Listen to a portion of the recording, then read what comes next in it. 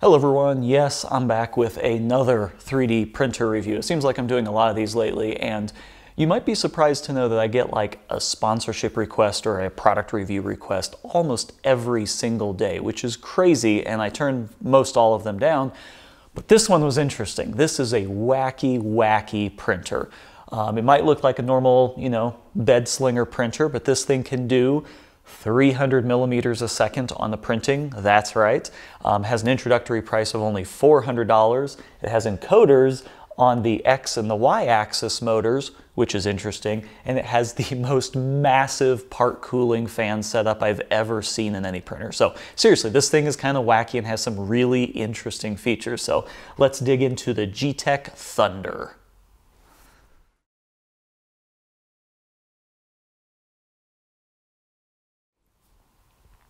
Okay, so before we get into the review, let's talk about all the little basic things here. They did provide this printer to me for review. There was no other monetary compensation whatsoever, and they really don't have any say whatsoever in this video, so I get to do whatever I want, as always. Secondly, I'm kind of throwing out my previous review method for 3D printers. I think it just pissed people off more than anything. I'm just going to kind of focus more on who this printer is for, who it would be best suited for, who it's maybe not the best for, focus on the pros and then cons, and just kind of, share some experiences that I've had with it and just get rid of the whole rating system. I think that was just kind of problematic for a lot of people. So completely different structure, and we're just going to kind of look at the printer and see how it performs, all that good stuff.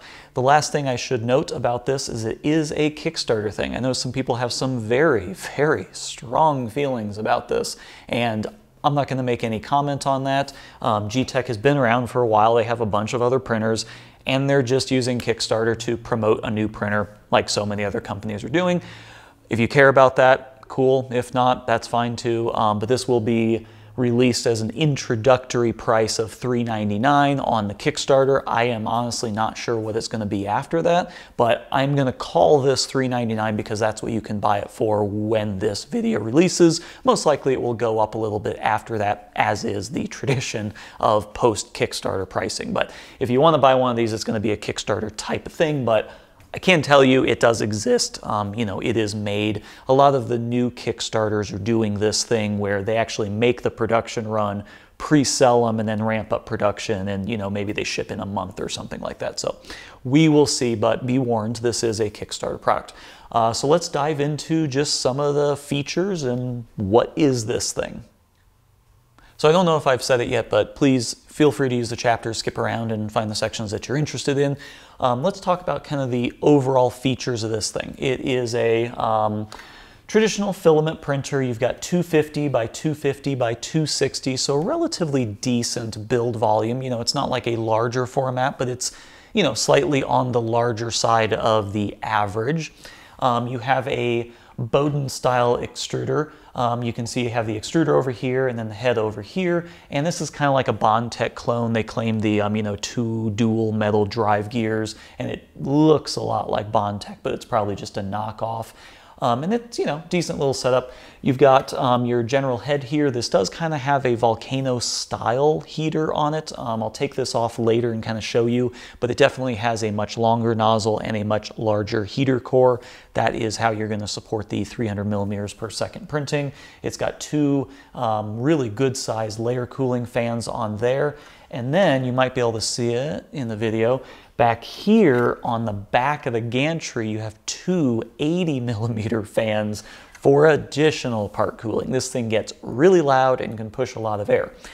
In addition, on the X and the Y axis, you actually have Hall effect sensors on the back of these steppers. So yes, you have full closed loop on the X and the Y axis. I'm not exactly sure how they're doing that in software, how they're doing that in hardware.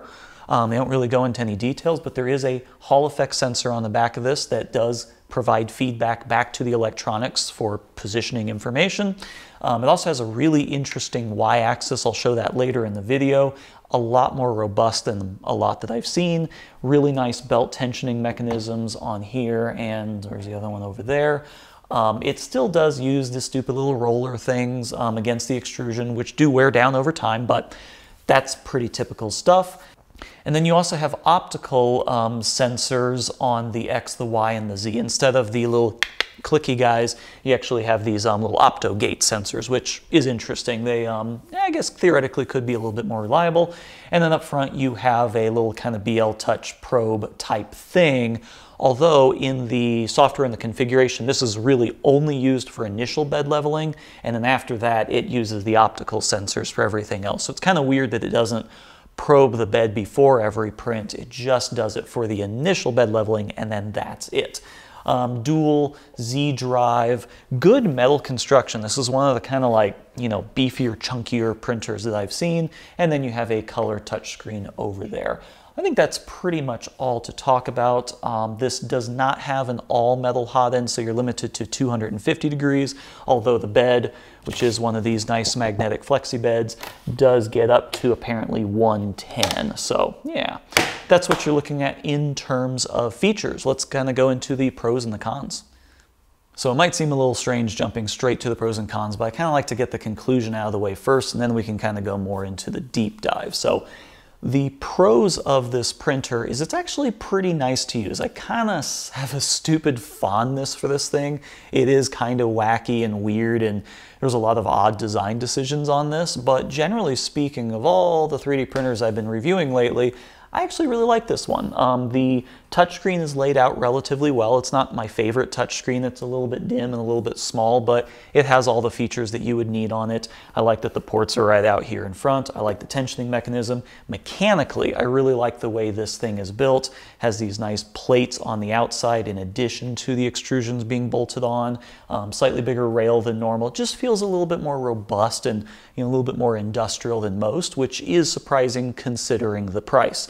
I love that it doesn't have the little spring tensioners that you have to manually level. It is a rigid bed that's on there. This build material is actually quite nice. This is one of the first ones I haven't had to throw some glue stick on to get things to stick. It works perfectly good with PLA. I've only tested it with PLA right now, so I really like the bed adhesion, and you can theoretically print at 250 to 300 millimeters per second. I say can in quotes because, you know, you're going to suffer some quality, and I'll show you that later. But if you are looking for a secondary printer, like, you know, if you're kind of like me and you already have a Prusa or something else, and you're looking for a secondary printer that can just bang out parts, but you really don't want to go the Voron route because you're going to be spending, what, $1,000, $1,500, something like that on those. If you just want a cheap printer that can just bang out some really quick parts to prototype with, this is great for that. I think this is the main selling feature. This is who the printer is for. The fact that you can easily do 100 millimeters a second. Standard printers are going to do like 50. I can push my Prusa to like 70 and still get pretty good results. But anything beyond that, you just can't heat the filament fast enough and you can't cool it fast enough. This can absolutely heat it fast enough, and it can absolutely cool it fast enough. So you can push this really hard. Your quality suffers, but you're still going to get a usable part that you can kind of prototype with. So I think that's who it's for. The printer does suffer from not really great print profiles. They're just kind of using Cura like everyone else, and they have very generic print profiles that I think they just took the standard ones and then just said, oh, 250 is the print speed. And they didn't do much else. This requires some extra tuning to get better quality out of it at those higher speeds. So if you're someone that kind of likes tweaking and tinkering with it, this is also a great option for you. But overall, it is a very robust printer, and I think it's going to be good for a little bit more of the knowledgeable 3D printer that is looking to get something that is a little bit faster as a secondary printer for prototyping. It would work great as a primary printer as well, but it's going to need a little bit more tuning and a little bit more tweaking to get it to the same level as, let's say, like an Ender 3S1 or something like that at a similar price level. Okay, so let's talk about cons and who this printer might not be best for. In terms of actual print quality, it is very good, but for the same amount of money, you're going to get better print quality out of like an Ender 3S1 or something similar to that. You know, apples to apples, if you're printing PLA at 50 millimeters a second and 50 millimeters a second, you will get better print quality out of some other printers. However, this kind of brings more to the table with the speed and robustness and some of the other stuff. But pure print quality, you're going to get better bang for your buck elsewhere. I have a suspicion. I think the hardware is perfectly fine on this. I don't see any issues with that. I think it comes down to the print profiles. The print profiles were very generic and they didn't really seem well optimized or tuned for this printer. Creality is moving much more towards creating, their own slicer, which is just based on Cura, but they have their own slicer, they have much better refined profiles, and I think that's how they're getting some of the extra quality out of it. If there was a community of people that wanted to put together a better print profile for this and start kind of tuning and tweaking it, I think you could easily get the same or similar print quality. But that kind of leads me into my next point. I don't think this is necessarily the best first-person printer, beginner level printer. If you don't have a 3D printer and you're looking to get your very first one, I don't think this is really aimed at you. That's not to say that you couldn't get one and be perfectly successful. I think you could. It's actually pretty easy to get up and running, but there are potentially better options. I'm choosing my words carefully here because I know someone's going to buy it as a first printer and they're going to love it and they're going to type in the comments that it was perfectly fine for them. I 100% believe that that's going to happen, but I feel that there's better printers out there suited for that. I think this is much more geared, as I said previously, towards the more intermediate advanced user that is looking to kind of unlock some of those new features. This is the type of thing that you install Clipper on. This is the type of thing that you throw an accelerometer on the head. If you want to kind of tune and tweak this, this is the one that I would do versus the Ender. But if you have a beginner that's never going to touch that and doesn't even know what Clipper is, if you don't know what Clipper is, then maybe something like the Ender 3 is kind of a better option. So that's kind of where my head's at with that. But other than that, I do enjoy this printer. I think, what are some of the little cons? I mentioned this previously. The touchscreen is okay, but it could be a little bit better. It's relatively small. It's relatively dim. On the camera, it kind of doesn't really even show up that well. But it does function quite nice. The UI is great, everything is decent about it. And I think the only other gripe that I have with this is, let me just unplug this and spin it around. It has dual Z-axis, but they're not linked in any way. So you can see they're just two completely separate Z-axis lead screws. And the problem is, I can easily push down on one side and you can easily get the gantry out of level. A lot of the printers are fixing this by having a belt that runs between these to kind of keep them synced up. Now when I start the next print on this, it's going to go down, hit the optical, and it's going to kind of re-level itself, but it's never going to get to the same point that it was when I did the full automatic bed leveling. So I've kind of have to now go back and redo the bed leveling. And I think this is kind of a big problem because you can see I can wobble and walk this thing down, and that is a little bit of an issue. But mechanically, I think that's the only real big thing, other than the wire maintenance isn't exactly my favorite. Everything is, held in place nice enough, but it's a little haphazard back here. I think the last con worth talking about is the noise level. Now, normally I just kind of throw this in there and be like, it's a little bit loud, it's a little bit quiet, whatever. This one's a bit different. This is just kind of idling right now. We just kind of have the head heated up here. So let me just go and turn this thing on to show you what it's going to sound like when it's actually printing at full blast. So we can go into prepare, let's heat everything up. And then now we're going to turn on the fan.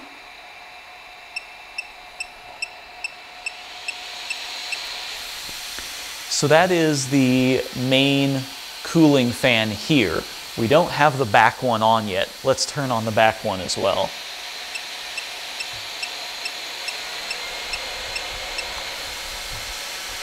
So I'm not really sure how this is going to show up on camera, but it is very, very loud. When I do these printer tests, usually I can't tell that the printer is going on outside here in the garage, but with this one I can easily hear it inside the house. So if sound is a bit of a concern to you, it might be something you want to think about, because this is by far the loudest printer I've ever encountered. And it's because it has these two massive cooling fans here and then two 80mm fans in the back as well. Yeah, it's loud, but that's what you get.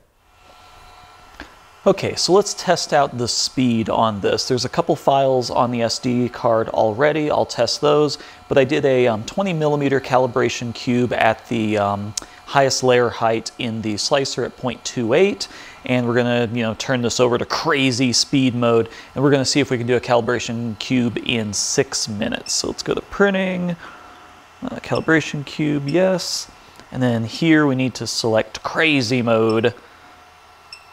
And then we'll see how this goes. Now, you got to print a little bit hotter, so this is printing at 215, and this is why I'm saying that the print profile is really important, because if you print this at the typical 200, 205, you're going to get a lot of clogs because it's just not enough heat to melt it quick enough. So I'm not really sure what these slow, normal, fast, and crazy modes are doing. They kind of explain them a little bit, but theoretically it does some adjustments to make it actually print at these speeds. So let's see how this goes. 6 minutes for a calibration cube.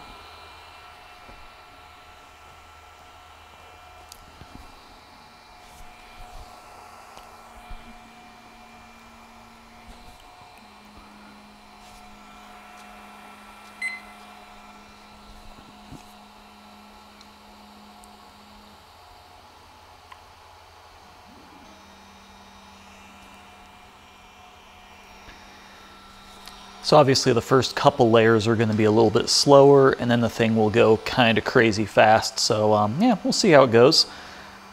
It will produce something, I'm sure of it.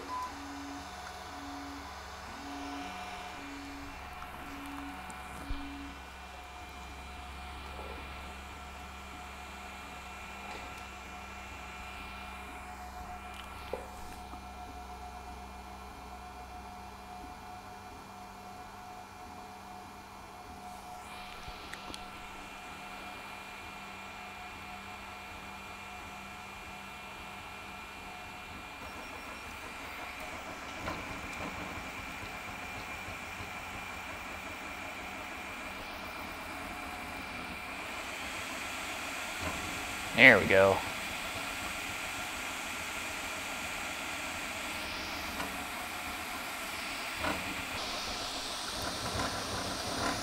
So that knocking sound is actually the Z-rod back here that is hitting against the top. And if I kind of isolate it, that sound goes away. The X-axis is moving so quickly that when it goes back and forth, it's causing the top of that rod to wobble. So interesting. It's just noise. It's not hurting anything, but definitely creating some wobble.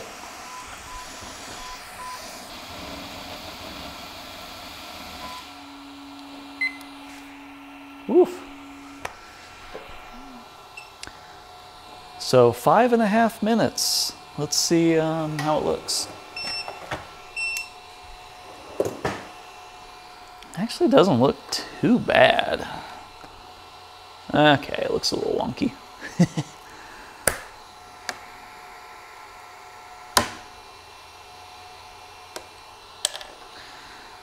So let's see here. 20.4, 20.5, 20.3, 20.2. So, you know, it's close enough. There's a lot of bulging on the sides, so that's actually 20 if I'm kind of measuring away from the bulges. 20.1, 20.2. So it's relatively close. We'll take a closer look at this when we look at the test prints. Let's do something else. Let's do vase mode. So this thing is really cool at vase mode because these things come on and you can do really quick spirals in vase. So let's do one of those that's loaded up on here. So this one's just called Circle, V something Circle. And like I said, it just kind of does a vase mode, but it's a little bit bigger so then the printer can actually get to some full acceleration. With something as small as the calibration cube, you really can't get to those full movement speeds like you would want to.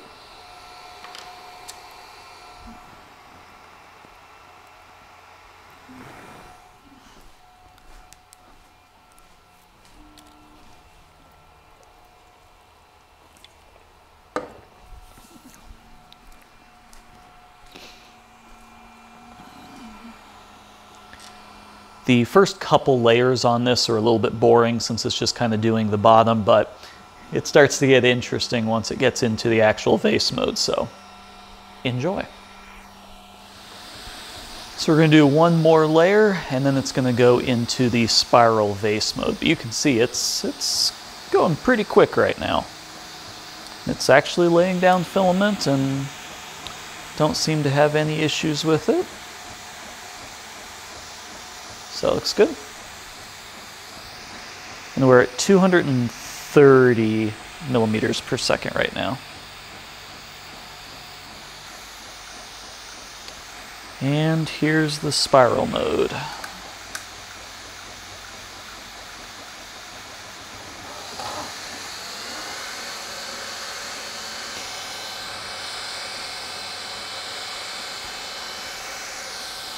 So we ran into some jamming and some partial extrusion that you can see down here. I had to slow it down. We're sitting at about 160 millimeters per second. And it seems to be okay, but it just doesn't really seem like this is able to keep up with it. So let's increase it a little bit. So now we're at 170.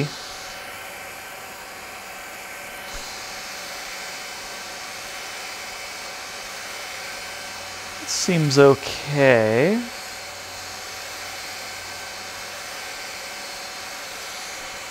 Nope.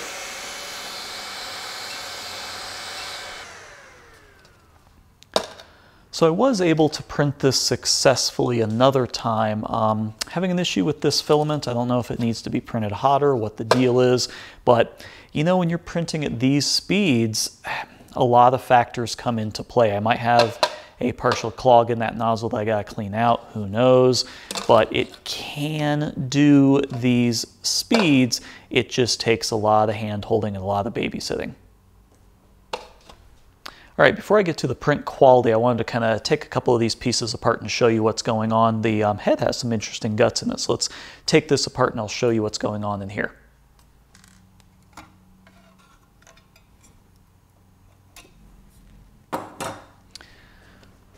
So that's what's going on inside this head. You have two big squirrel cage blower fans, and then you have the main cooling fan on this guy. I'll see if I can get to that extruder, and then you have all these connections down here. Let's see if I can get that fan off so we can look at the actual extruder. Here we go. So here you can see the extruder, and down below there is actually a pretty large heater core. It's actually probably about the size of a volcano. I'll snap a picture of it so you can see. It's going to be really hard to get the camera down in there, but this is what you're looking at. It's all pretty well designed and put together in my opinion, and the heater block is quite large, so it should be able to support these faster speeds. I noticed on the actual extruder up here that it was kind of pushing in, pushing out. I think the retraction settings are maybe a bit too aggressive, and that's what's causing some of the issues. Who knows? But it's got a pretty decently built head, and with these dual fans, yeah, there's a lot of cooling going on. So the other thing I wanted to show are the encoders that are sitting on the back of the motor. Normally you just have the stepper motor. These actually have a encoder wired up as well. And I'm going to take that off and just kind of show you what's going on with that. But it's a Hall effect sensor, which is kind of weird. It has a magnet on the back of it, and the Hall effect will basically track the poles of the magnet. Now I say that's a bit weird because Hall effect sensors, I haven't looked at the specs on this one specifically, but they don't have that much resolution generally speaking. So something like an optical encoder is going to have a lot more resolution to it. So I'm not really sure what they're doing here, but you can see the magnet sitting on it right there.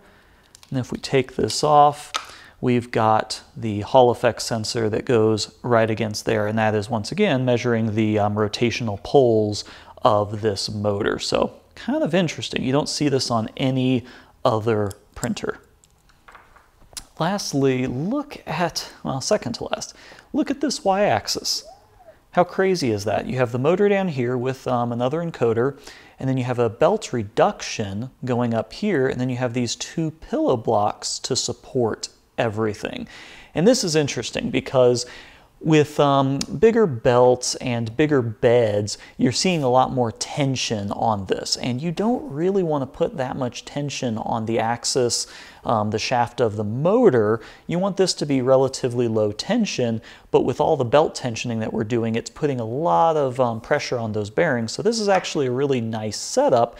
I don't know exactly what they're trying to accomplish with this, but yeah, having these two little pillow blocks and the reduction, never seen anything like that before.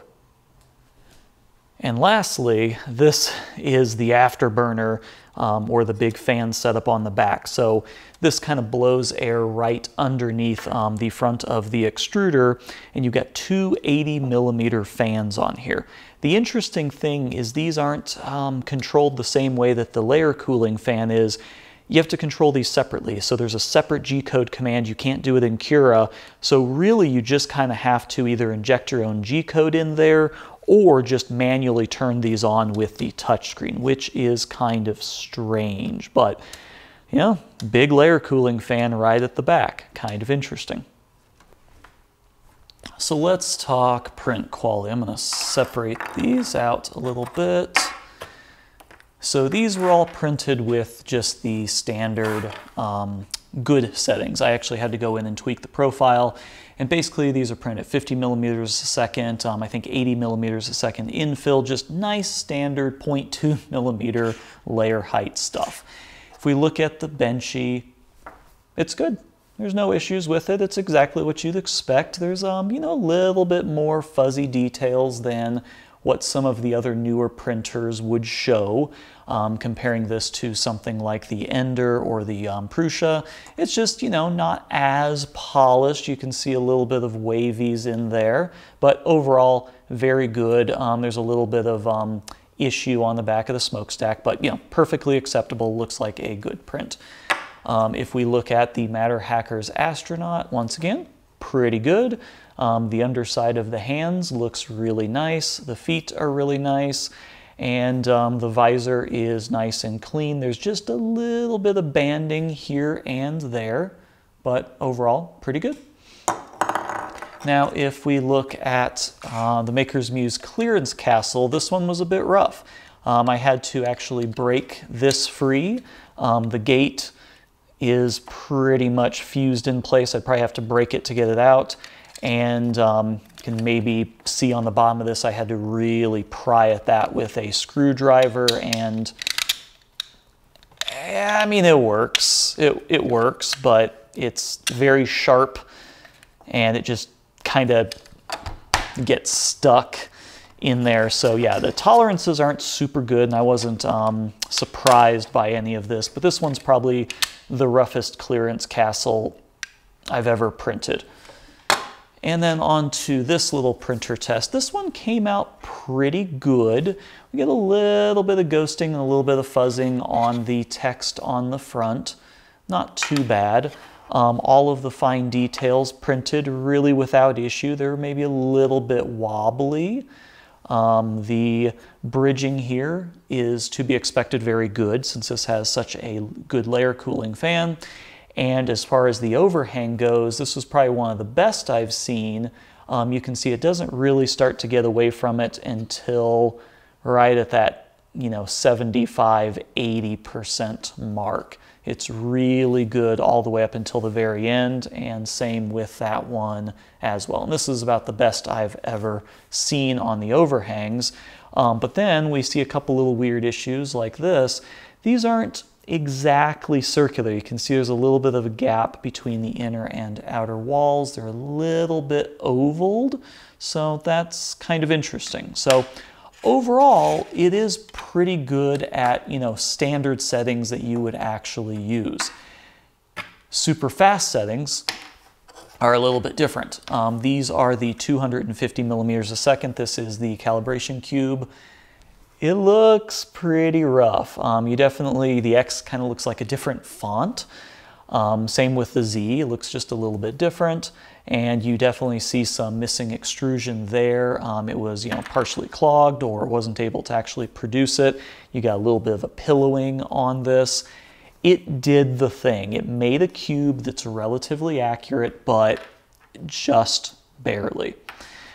This is another benchy that I printed. This is the stock profile that they had on the SD card, and you can see there's a lot of texturing down there on the bottom, a lot of texturing down there, and it looks like a benchy.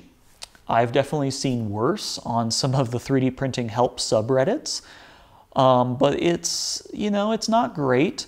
But this also printed in 32 minutes, where this one printed in like 2 hours. So you do get a speed benefit, but you're going to get a significant reduction in quality from doing so. And if we look at the Vase thing that I printed, it actually looks really good. I don't know if you can see that, but if you look up close, there's definitely some wobbling in there, which, you know, to be expected. What I'm suspecting is because it has those encoders on it, everything kind of seems to have a little bit of a pattern on it, and I don't think it's coming from the lead screws, which is the typical thing that you would see it from. I think it's coming from that compensation. If they're using those Hall effect sensors in any way, it's trying to compensate for it. You can see it a little bit very up close here. I don't know if you can even see that on camera, a little bit of wiggling there. And it's just the same thing, more pronounced there. So as you go faster, it just gets more and more pronounced. So once again, I think with some tuning, I think this thing could actually do really well, but right now it just doesn't really have the profile or the software to go at these crazy, crazy speeds. So it's conclusion time. This is a really interesting printer that has a lot of technology in it. I wish I had the time to flip it upside down, break open into the controller and see what's going on, but I think that'd just be another can of worms, and this video is already far too long as it is. It's really well built, it's really robust, it's probably one of the best built, inexpensive, you know, entry-level printers that I've ever seen, especially with the optical switches, these nice big rails, the belt tensioning. It's really nice. I just think they're over-advertising it. Printing at 300 millimeters per second, it's just not happening. I had a lot of struggles today trying to get those prints done right. I think you could easily call it 150 and people would still be happy at that extra speed. 150 millimeters per second, this should comfortably do, no problem. And that's still about 3 times faster than what most of the printers can do out there. I think it needs a little bit of tweaking with the firmware, and it needs some massively upgraded and tuned printer profiles to really do what you want it to do. That benchy that I printed over here, this was using their stock profiles from Cura. So I just said, oh yeah, print me a benchy at 0.2 millimeter layer height, and this were the default settings. So if this was the default print that you were getting out of it, that's kind of tricky. I actually had to go in and modify the profile to get it to print something more like this. So once again, not really the best printer for beginners, but you know, if you're someone that's been around the block a little bit like myself, it takes you 5-10 minutes to kind of modify the profile and get this thing working right. So yeah, that's my 2 cents. I think it's got great hardware. I think it's a really nice printer, but I think they're just maybe selling it as a little bit faster than it is, and with a little bit of tuning, a little bit of tweaking, this would be a great machine. So, as always, thanks for watching, and see you in the next video.